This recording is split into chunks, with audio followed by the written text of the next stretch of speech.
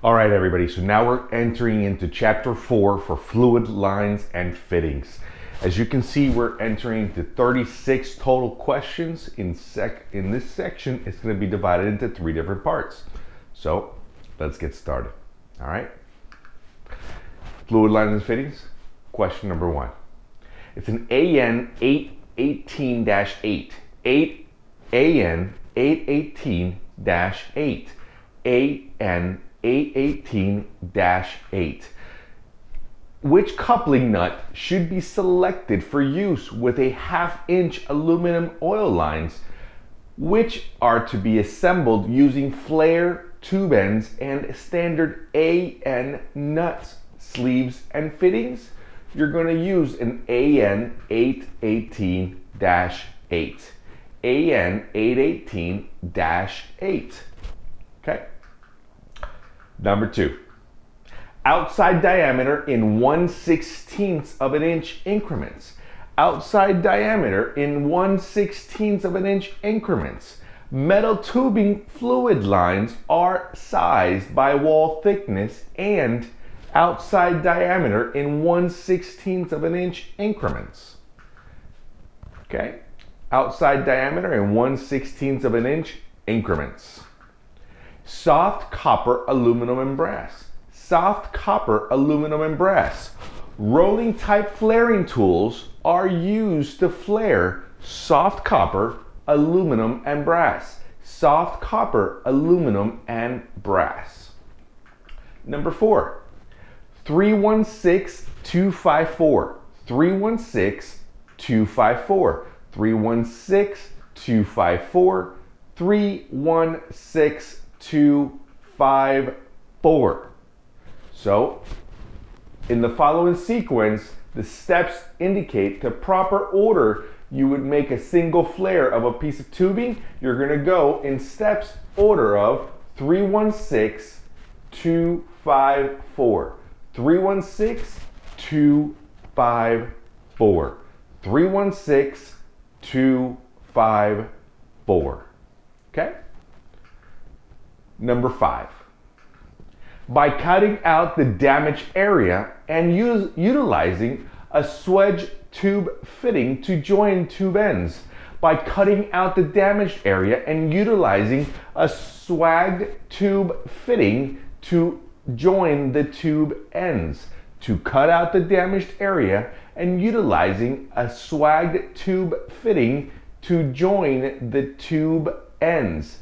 In hydraulic tubing, which is damaged, it is localized to a certain area. It is such the extent that a repair necessary may be repaired by cutting out the damaged area and utilizing a swag tube fitting to join tube ends. Hydraulic tubage which is damaged in a localized area to such an extent that a repair is necessary may be repaired by cutting out the damaged area and utilizing a swagged tube fitting to join the tube's ends. Okay? Number 6. More resistant to damage when the joint is tightened. More resistant to damage when the joint is tightened. More resistant to damage when the joint is tightened. What is the advantage of a double flare aluminum tubing? It is more resistant to damage when the joint is tightened. Number 7.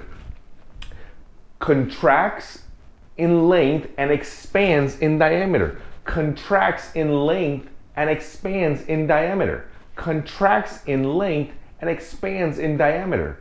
A certain amount of slack must be left in a flexible hose during installation because when under pressure, it contracts in length and expands in diameter. Contracts in length and expands in diameter. Number 8.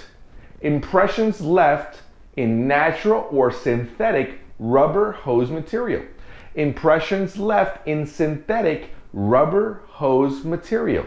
The term cold flow is generally associated with impressions left in natural or synthetic rubber hose material. Impressions left in natural or synthetic rubber hose material? Number 9, black. It is black. What color of an AN steel flared tube fitting? Black. What color is the AN steel flared tube fitting? It is black. Okay, number 10. 1. Which of the following statements is correct in reference to flare fittings? An AN fitting have an identifying shoulder between the ends of the threads and the flare cone. And okay, out of all of these, number 1, an AN fitting have an identifying shoulder between the end of the threads and the flare cone. Number 11, a slack of 5 to 8% of the length. A slack of 5 to 8% of the length. Flexible lines must be installed with a slack of 5 to 8% of the length. A slack of 5 to 8% of the length. Number 12, 52.5 inches, 52.5 inches, 52.5 inches. The maximum distance between the fittings to which a straight hose assembly is to be connected is 50 inches. The minimum hose length to make such a connection should be a 52.5 inch hose. A 52.5 inch hose. Okay, here's your first quiz, and I'll see you in a minute.